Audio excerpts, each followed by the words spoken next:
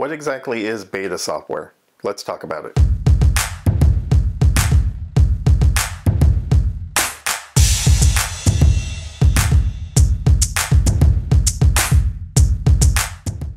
Hi everyone and welcome to the channel. With Apple's WWDC right around the corner, that usually means a new version of iOS is going to be announced. And that means a beta release of that OS will be made available. So I thought I'd talk about what beta software is and why you may or may not want to use it. But before we get started, be sure to like this video if you found it useful, click on subscribe and turn on notifications so you don't miss when I post new how-tos and reviews. Every year around this time, Apple has their Worldwide Developers Conference, or WWDC. Apple uses this event to announce new versions of their operating systems for iOS, iPadOS, and macOS. And right after the keynote, beta versions of these OSs are made available. Now, they're made available so developers can start to use the OS builds to work on their own software. That can include updating their software compatibility, making changes, or adding features to work with newly announced OS features, and so on. So, what does this have to do with beta software? Well, beta software is a pre-release build of software that may contain bugs, have performance issues, or be missing features that aren't quite ready yet. Software usually has an alpha release that will have a number of issues and isn't ready for the public. Then the software goes into a beta release.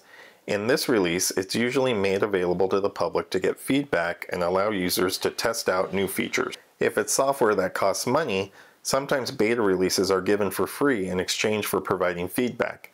Beta software can go through several releases of bug and stability fixes before it goes to GA, or general availability. Now, Apple releases two versions of their beta software, the developer beta and the public beta. The developer beta is released the day iOS, iPadOS, and macOS are announced.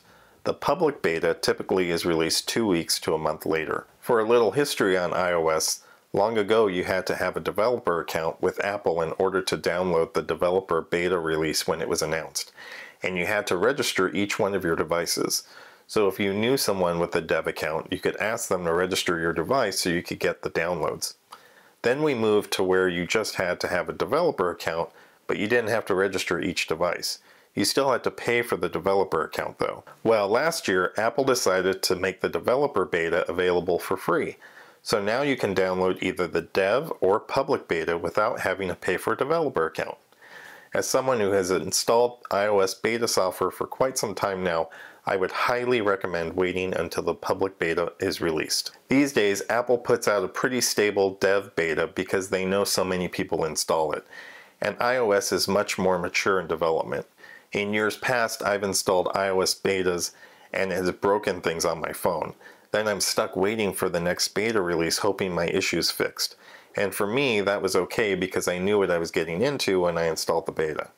Remember that beta software is still under development, and if you're going to use it, be prepared to accept that your iPhone or your iPad might not work correctly.